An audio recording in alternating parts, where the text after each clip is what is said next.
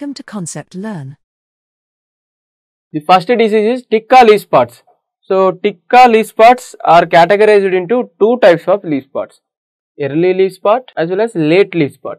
So first one, early leaf spot was caused by Sarcospora arachidicola. Late leaf spot was caused by Peyozariopsis personata. Then symptoms, early leaf spot. First we will see early leaf spot.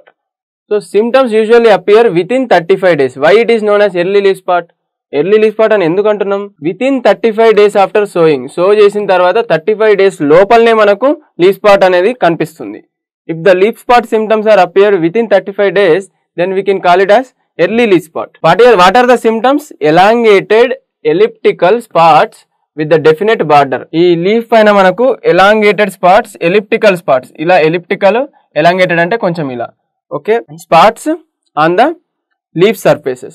The leaf spots are irregularly circular, reddish brown or dark brown on the upper surface and which are surrounded by a bright halo. Upper surface మీద మీరు చూసుకుంటే dark brown గానీ reddish brown గానీ spots ఉంటాయి. ఏ shape లో? Irregularly circular shape లో, okay. ఈ విధంగా మనకు dark brown or reddish brown spots and which are surrounded by yellow hollow.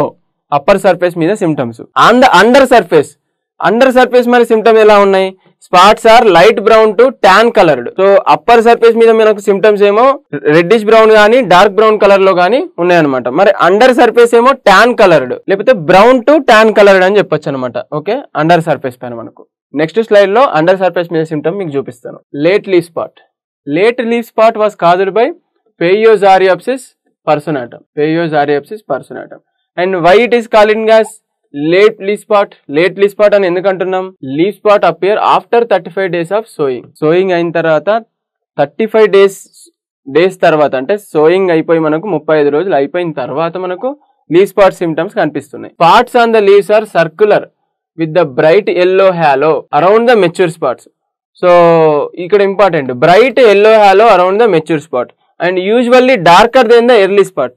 Early leaf spot కి లేట్ లీఫ్ స్పాట్ కి మీరు డిఫరెన్షియేట్ చేయాలి, అంటే గుర్తుపెట్టుకోవాలంటే ఒక్కటే మనకు ఇంపార్టెంట్, మనకు ఉన్న సిమ్టమ్ అనేది కొంచెం డార్క్ ఉంటుంది, okay.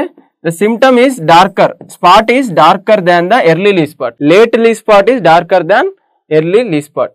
And under surface of the leaf మీద మనకు హాలో అనేది కనిపించదు. ఎర్లీ లీఫ్ స్పాట్ లో మనకు అప్పర్ సర్ఫేస్ పైన అండర్ సర్ఫేస్ పైన both the surface of the leaf పైన మనకు హాలో కనిపిస్తుంది. బట్ లేట్ లీఫ్ స్పాట్ లో మనకు అండర్ సర్ఫేస్ లో హాలో కనిపించదు. ఇప్పుడు ఫర్ ఎగ్జాంపుల్ ఇది under surface symptom, under surface symptom. ఈ అండర్ సర్ఫేస్ మీద మీకు హాలో కనిపిస్తుందా?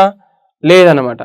So in case of late leaf spot there is no hollow on under surface. Favourable conditions, prolonged high relative humidity for 3 days, లో temperature with the due on the leaf surface.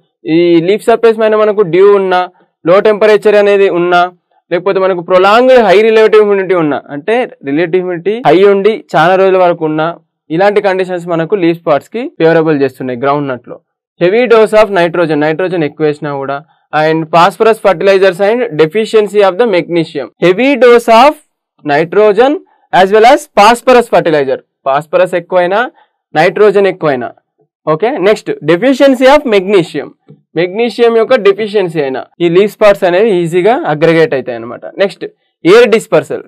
So these leaf spot diseases are spreads by air.